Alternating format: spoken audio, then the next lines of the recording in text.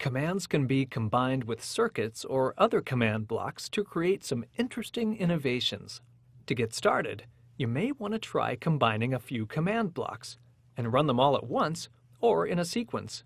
For example, running an effect on one command block and effect clear on a second gives the player an effect that changes their capabilities and then clears the effect.